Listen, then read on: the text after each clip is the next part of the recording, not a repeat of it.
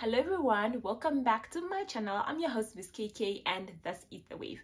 So this is really just your weekly show that looks at topics related to personal, family and business finance, and all we are hoping is that by the time you get to the end of the series you are really better equipped to make sound financial decisions. Alright, so if you're new here, thank you so much for stopping by. We really appreciate having you on board. Please consider subscribing, and if you're already a returning subscriber, an awesome appreciation for always stopping by. Today I'm back with yet another video on bank charges, and this is a follow-up video on the video I did last week. So if you haven't done so, please check the video that we released on bank charges. It has detailed information about different bank charges, where I did a comparison of which bank accounts is as cheaper on the major 4 banks in Namibia when you are looking at a gold account. And someone actually asked if I could do a similar analysis on a check account, so I will see if I get time to get to that video. Alright, but before I get into that video, I really just want to remind you guys of the importance of reviewing your bank charges. I have done a video on how to effectively review your bank charges, but I want to remind you that if you don't review your bank charges, you're never going to know what transactions are going on your account that are fraudulent. You're never going to know when you have missed payments. You're never going to know when you're actually being charged excessively for bank charges, because unless you review and find out what actually is going on in your account, you will never know. So this month, on the 25th of August, I woke up to do two debit orders. Ordinarily, I don't put my debit orders on the 25th because I don't like running the risk of bounce debit orders. For example, if your employer for some odd reason can't release the payments on time and you are paid late and you have your debit order going off exactly on the 25th, you run the risk of actually having bounce debit orders. So that day I woke up to 2 debit orders. It was my study policies that were deducting. So I was like, let me just quickly log in my app to see what exactly transpired, what hours have gone off that I wasn't aware of, only for me to find around 200 on my account, and it was reference AK Brothers. I tried to remember where I could have been that week. Maybe I swiped at AK Brothers, but I just couldn't. And then I looked at my SMS notification to see if this 200 has actually given me a notification, and surprisingly not. So after some times I called the bank and I asked what exactly happened on this 200. The lady first said she couldn't tell me. If I want to find out, I need to fill in a dispute form. I need to go physically in the branch to go fill in a dispute form. And after thinking about it for about maybe 30 minutes, I called back the bank and I told them I really just want to establish whether this was a legit transaction or it was a fraudulent transaction, because if it's a fraudulent transaction, I might have to act now. So please look into this transaction and let me know, are you able to see the location of the swiping? And she said, no, it's at AK Brothers in Otapi, and I wasn't even in the north over the last month per se. So I told this lady, this is definitely a fraudulent transaction, so I'm going to cancel all my cards and make time to come in the bank and at any other time and actually submit the form so that you guys can investigate and find out what this was for, and then if it's a fraudulent transaction, refund me my money. So eventually I got to it and I filled in the form, and I'm still waiting for them to come back. So if really you actually suspect that there's a fraudulent transaction on your account, there are a few things that you need to do. Don't wait around because you don't know what else these people can do. Call the bank and find out what it was, and try and cancel your card, try and lower your limit, try and change your internet banking pin, for example. Just try and close out the loopholes of where these people could have entered in your account. So that's just on a side note. Let's get back to why we are doing this video. So okay, so I did quite a lot of bank charges in the previous video, but there were a few bank charges that I forgot. Again, I'm gonna do it again on the major 4 banks. It is FNB, Nedbank, Standard Bank, and Bank Windhoek. So I have a summary again on my computer. So if you see me looking down again, I am looking at the summary that I have made. So the things that I wanted to find out to speak about here today is instant EFTs, cash at the till, bounce debit orders, withdrawals at other ATMs, and transaction duty or stamp duty as we call them, credit card renewal, and monthly statements. So I have quite a few still that I need to discuss, but I think they are quite common on all the accounts. That's why I feel like it's very important to discuss these things. Okay. All right, so also before I actually go on in the video, I realized that this month I got an email from my bank telling me that they are changing the date that they will come and collect their bank charges. So I think they've actually noticed that a lot of people sometimes don't have money and in their accounts on the 1st or the 2nd. So when they come and collect their bank charges, they are people's bank accounts are empty. So they've actually brought forward that they will come and collect the bank fees on the 27th of each month. So I don't know what that means for whether everyone is blanketly being applied the 27th, or it's just us that get paid on the 25th, because it would actually be a little bit unfair for them to come and collect bank fees on the 27th when there are people that actually get paid on the 30th. So I don't know how they're applying this, so please bear in mind of this change and see if your bank has changed. This is particularly at Nedbank. They sent an email, so if you are a Nedbank user and you didn't get this email and you get paid maybe on the 30th, you might want to call if that applies to you, or this was an email that was specifically sent out to people that get paid on the 25th. Right, so let's talk about EFT. So the way EFT works, if it's same bank to same bank, it reflects instantly, but if it's interbanking, it requires a certain number of working hours, and the payment needs to be released before a certain hours before that money can reflect on the other end. So there was a time lag of at least a day, business working hours.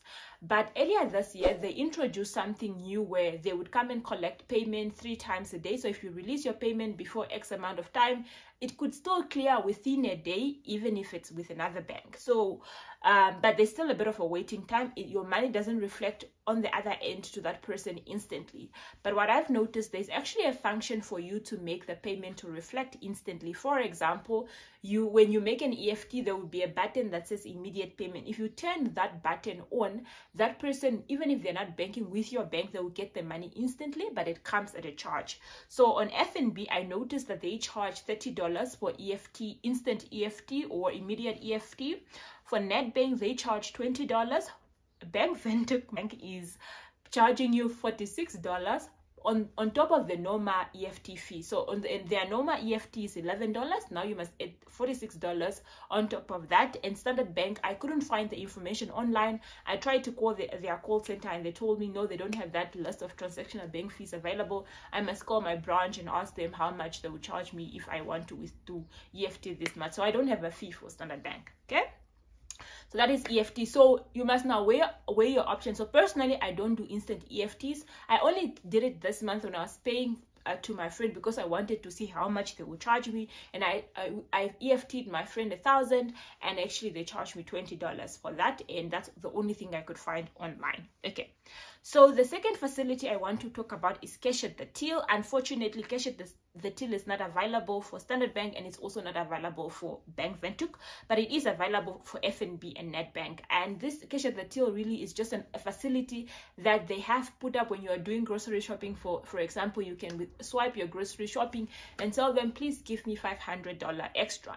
And this withdrawal is actually cheaper because it's $5 for Nedbank, and I'm not sure if it's $5 flat for Nedbank, but they did say it's $5. But for FNB, it's $5 for the first 2,000, and it increased with $5 for the next 2,000. So it's $5 when you are getting 2,000. When you are getting 4,000 instead dollar, when you are getting above 4,000, then they charge you $15. So it's quite relatively cheaper compared to your normal cash withdrawal that is $2.60 for every 100, for example. So do take notice that FNB and Nedbank has this cash at the till, and it's a lot cheaper than the withdrawals that you'd normally get for the normal ATM withdrawal or for the normal wallet withdrawals.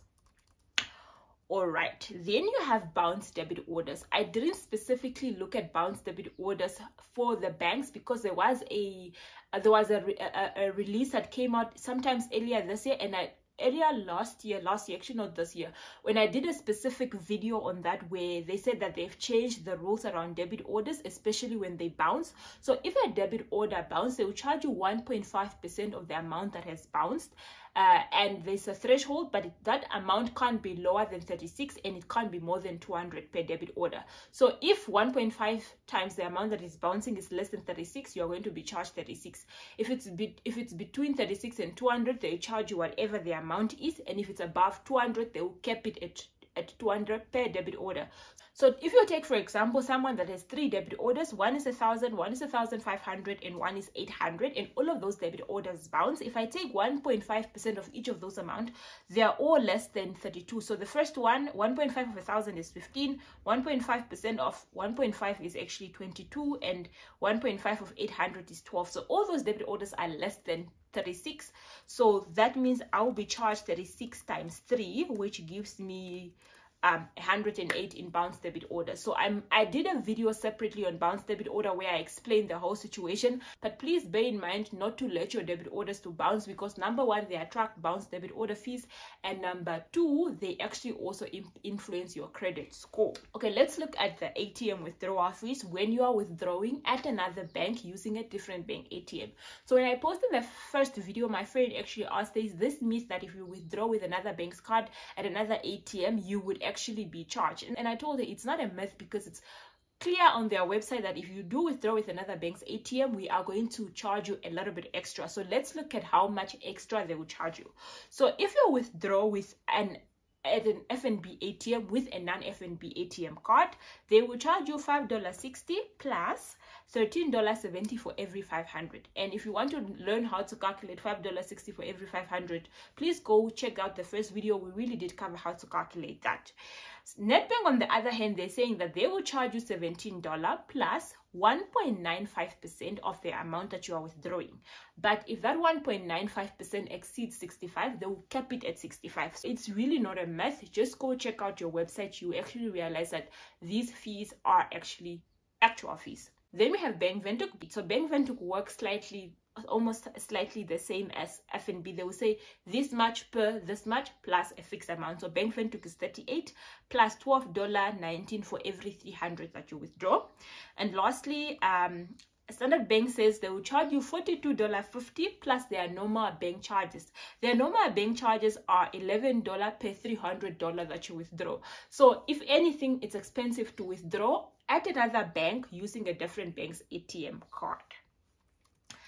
Then I wanted to talk about card renewal. Card renewal is when you want to go to the bank to go replace your card before it expires. So when a card expires, they will give you a free card without, or they might charge you, but most of the time they'll give you a free card because you've used that card until it has reached its useful life. So when I went to the bank now to go fill in this dispute form regarding the story I told earlier about the withdrawal, the swiping that went off my account, the lady, I told the lady I'm here to fill in a dispute form and also get a new card, and the lady immediately said to me, "No, we'll charge you $175 for that card." And I said, "Say what? Why do I have to get charged for canceling a card for a security reason?" And then she just ignores me, and then she gives me the the claims form. I fill in the form and I get the card, and then I said, "Just to confirm, am I still getting charged for that card?" And then she says, "No, ma'am," and she doesn't explain to me why. So basically she wanted to charge me because I told her I'm there for a card replacement, but not necessarily. I didn't intentionally cancel the card, so that meant I was eligible for a free card. So when you go to the bank and you are eligible for a card, meaning your card expire or you cancel it for security reasons, you are not going to get charged. But if you cancel it because you lost it or it fell in the ditch or whatever, then you are going to get charged. So for FNB, they'll charge you $159.14 for a card renewal. At Nedbank, $175. At Bank Windhoek, $204. And at Standard Bank, they will charge you $173 for a card replacement. And so that is pretty sort of in line, but again, Bank Windhoek is the expensive amongst all the card replacements. The monthly statement, they charge you, if you want to go get monthly statement from the bank, they will charge you $1 per page that they give you. Guys, $1 per page. But nonetheless, you don't have to go to the bank, because on your app you can pull your own bank statement, unless you really want them to stamp it for you. Then maybe you might have to actually go to the bank. But luckily, this is one of the bank fee that is consistent across all banks. For every bank, whether you go to FNB, Nedbank, Standard Bank, whatever, they'll charge you $1 for per page that you need. But you don't need to go there unless you really need a stamp form for something else. Otherwise, you just pull it on your banking app. And lastly, I want to talk about stamp duty. Stamp duties are charged every time there's a debit entry on a savings, credit, or a check account. And it's quite small amounts of, some of you guys probably don't even notice, but for a savings and a credit card, they will charge you 20 cents per debit entry. And when it's a savings account, they will charge you 10 cents per debit entry. So if you go swipe at Pick n Pay when you're doing your grocery, then you maybe go buy meat at the butchery, then you go buy fruits at Fruit and Veg, that would have been 3 swiping. So that means it's 20 cents per entry, so they will charge you 60 cents as a stamp duty. And normally they charge it per day. They would lump all the transaction that has happened per day and they will put in that entry. So there was an instance where FNB sort of forgot to deduct this stamp duty from people's account, and people were bulk charged, and for people that didn't have money in their account actually went in a minus. But it's not really material numbers, but I suppose if there's really no money and the bank forgets to charge you for the last 3 months, it could potentially become material. So really, those are the type of bank charges that I wanted to talk about today. These are really things that affect everyone that has a bank account, so I think it's worth noting these things. So at the end of the day, my call to action to you guys to really look at your bank statement and see how much bank charges are you averaging a month. So you need to go look at your bank fees and see what service offering are you on? Are you on a gold account? Are you on a savings account? Are you on a platinum, gold, whatever the case may be? And do you think the bank charges are worth the services that you are getting? Of course, different product offerings comes with different services. For example, if you have a gold card, you might not automatically qualify for a credit card. But if you have a platinum account, you automatically qualify for a credit account with a certain predetermined limit. So yours is up to you whether you actually use that credit limit, or you're actually paying for a credit limit you're not even using. So really, that's all I had from today's discussion. Thank you so much for actually tuning in. Thank you so much for interacting. Like I've mentioned, if you really like and enjoy the type of content that we create on this channel, please consider subscribing, leave us a thumbs up, please leave a comment in the comment section below, and most importantly, share the videos with your friends and family, especially on WhatsApp status. It really helps me grow and reach a greater audience. Until next time, it is goodbye.